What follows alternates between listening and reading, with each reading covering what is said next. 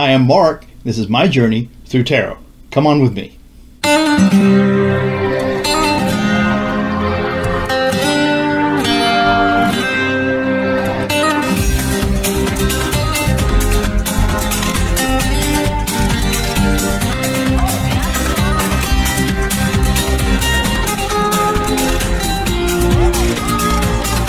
Okay, now today it's going to be a 4-card oracle with Dyadic cross divination at the end. So 4 cards, you pick one of them, or 2 of them, or 3 of them, or all of them. Decide what your question is, and then we'll do an extended divination afterwards. So.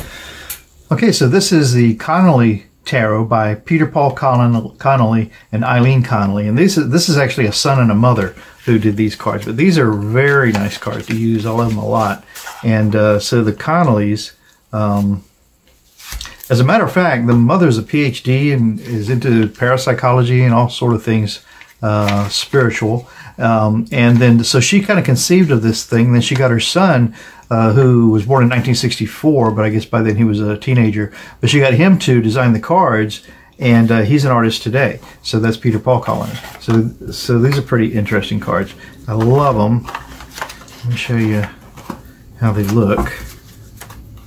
They've just got so much color in them. Apparently he sketched these out with colored pencils before they became finished works of art. And I guess they're hanging in galleries somewhere on the West Coast, if I'm not mistaken. So there you go. So these are beautiful. I love these cards. I mean, they're everything you want to see in a typical, easy to read tarot card. Now put them out like this so that you can take a look at them too. You know, everybody likes to see something different. And maybe you haven't seen these cards laid out like that before. But that's those folks, the Connollys.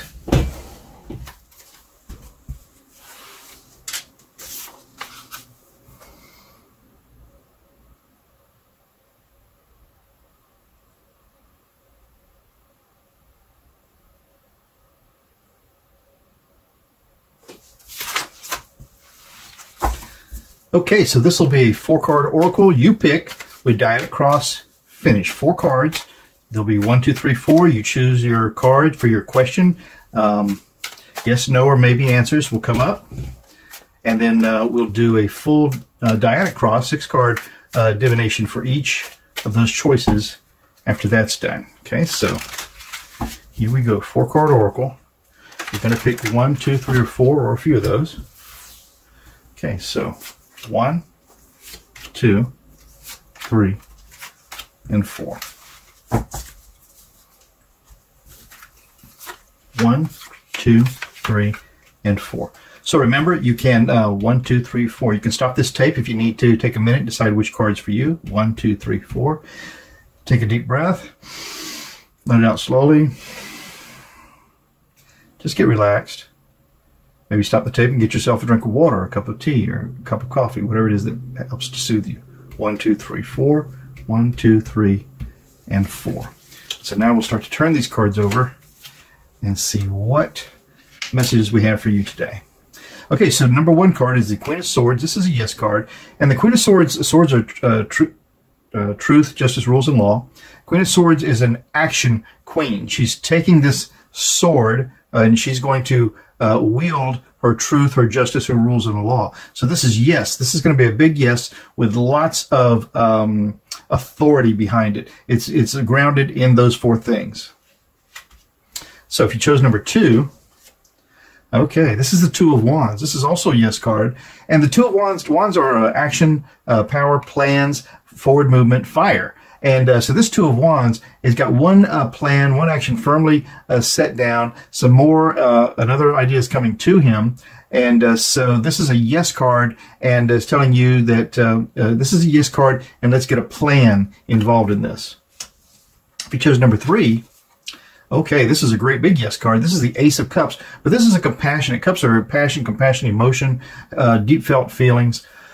And so this great big Ace of Cups is a huge yes, but with some compassion that should accompany that yes. If you chose number 4, then we've got the Hierophant. And the Hierophant is the leader. These are the rules that we live by. The Hierophant is a major arcana. He's number 5. in the journey. So he's, about a fourth of the way through the Fool's journey. And this is where it gives you some structure. So this is also a yes card, but again, pay attention to the rules, the way that this should be conducted. Now we'll turn these over and we'll go back to the number 1 card. Queen of Swords is a signifier for this one. So what can we tell you today about this Queen of Swords for you? Queen of Swords for you. Queen of Swords. That's the card you chose for the issue that you're looking for guidance. 5 cards. Okay, 1, 2, 3, 4, and 5. Okay, gonna let this work on that energy right there and see what is the challenge to this Queen of Swords. Oh, you know what? I'm going to turn off this overhead light so we can reduce the glare. So just hang on. I'll be right back. This should be a little improved now, actually. So the challenge to this card is transition. Transition is the death card in most of the decks. This is number 13 in the Major Arcana, and so this is the end of something else, the beginning of another thing. So we're coming out of the darkness and into the light. Okay, the death card, the definite end of something. So this Queen of Swords, who wants to wield her truth, justice, rules, and her law, is challenged by the end of something right here. So that's just something to be mindful of. The base of this reading, then, with this Knight of Cups. Okay, so this is the Knight. This is the fellow in the royal suit who's going to go fight for what for the action he's been given. It's a compassionate situation, full of emotion, and his steed is a little hesitant. You can see in the eyes of that horse, he's kind of reining him back to show a little compassion in this issue. So the base of this reading is that Knight of Swords. Let's make sure everything started out with some sort of a huge offer of compassion, a little bit reined in. The past of this reading is the Fool. Interesting. So this is the beginning of a journey. The Fool has started something new, and no sooner has he started than we see here that this is going to be the end and something else is going to happen. So we came into this feeling like this was a new journey.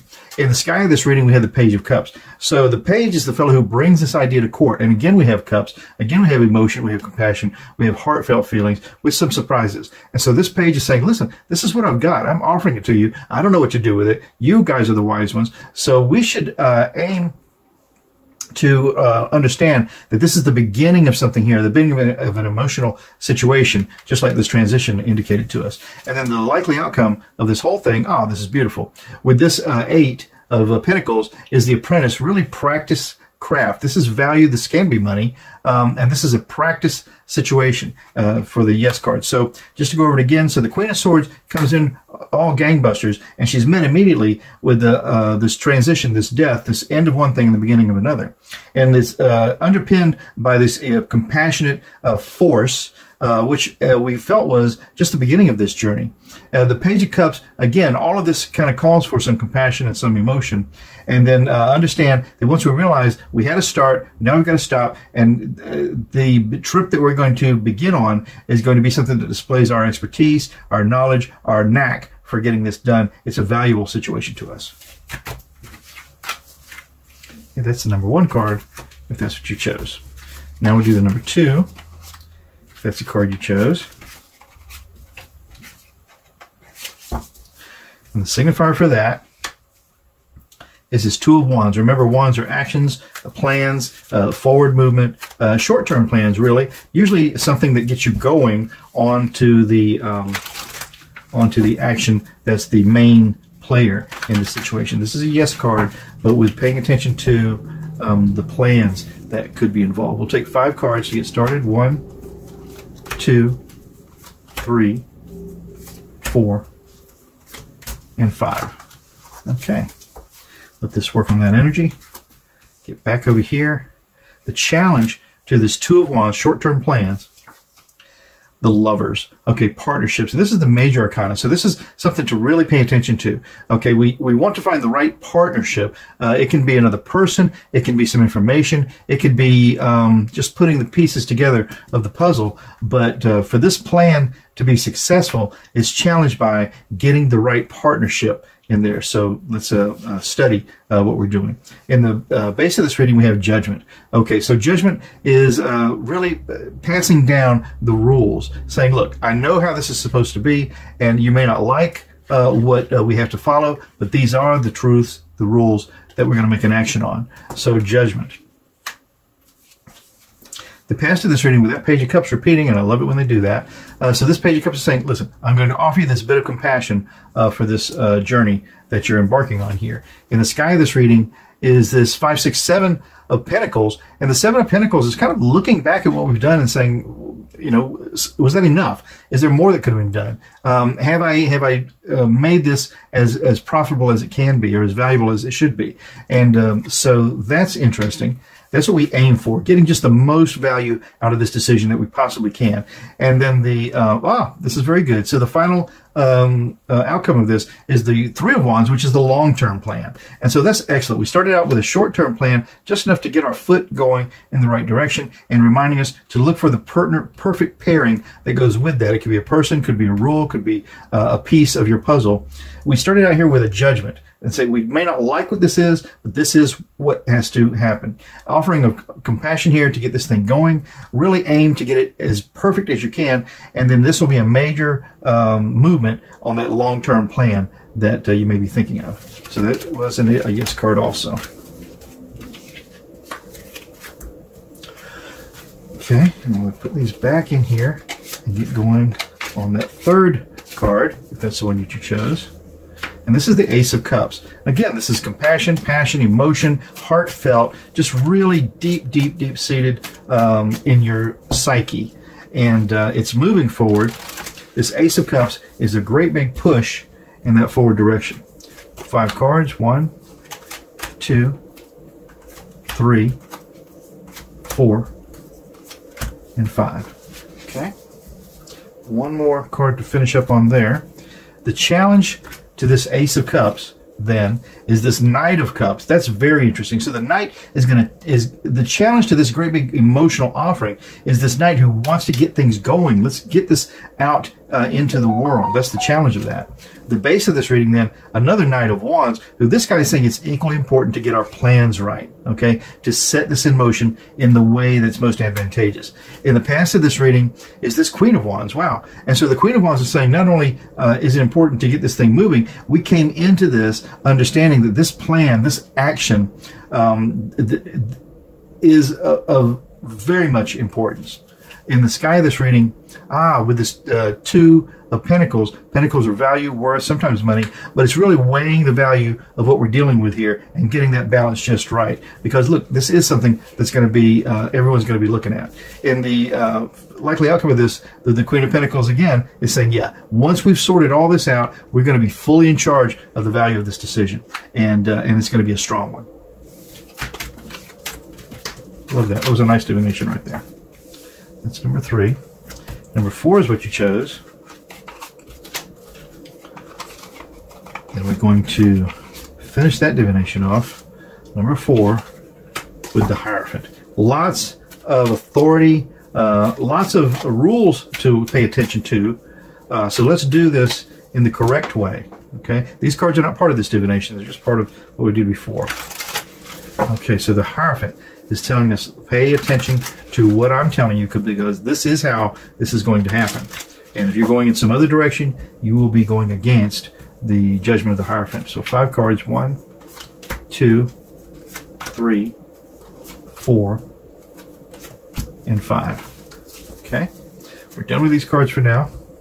We'll see what challenge we have for this authoritative Hierophant. Well, we have the Queen of Wands. This Queen of Wands wants to, and the cards are repeating, this Queen wants to get this action going. Okay, she's very comfortable in her decision, but guess what? Even the Queen has to obey by the rules. The basis of this reading then, with this 9 of Cups, is wishes fulfilled. This is called the greedy merchant, and he's just here just displaying all his trophies, all of the compassion. There's something around the table for everyone because he's been very fruitful in his journey himself. So we come into this as the person who has got lots of compassion to share with everyone. And if you don't feel like that's been the case, then stop right now and really give this some more consideration and see if you can't get yourself to this point. The past of this reading then is this 5 and 5 of Pentacles. So the 5 of Pentacles is feeling left out in the cold, and we can see that this maiden is a bit blindfolded. She has, I want to say a Cupid, but a little angel reaching down to help her out of those blinds and to give her some assistance. So we may have felt like we were kind of left in the blind. Okay, when we came into this, the sky of this reading with the Hermit, again, the Hermit is introspection, careful guidance, careful study about what we're going into before we make a move forward. See? And then the likely outcome with materialism. Gosh, materialism, I'm not sure what... Oh, this is the devil. Oh, yeah. So we have to be careful because, listen, it's going to be a slippery slope to not fall into some sort of a lesser intention. We can be chained to the emotions, chained to the value, chained to the rules, justice, truth, law, or the ones, this action, this plan. And so we have to be careful of this pitfall right here of materialism, the devil, in this decision. It's a yes decision, but let's be thoughtful about it because it looks like we're anxious to get this moving. Okay? So those are the cards we have today for this 4-card oracle. I hope that's been useful for you. I'm Mark, My Journey Through Tarot. Tomorrow's another day. Stop by, we'll do it again. Ciao for now.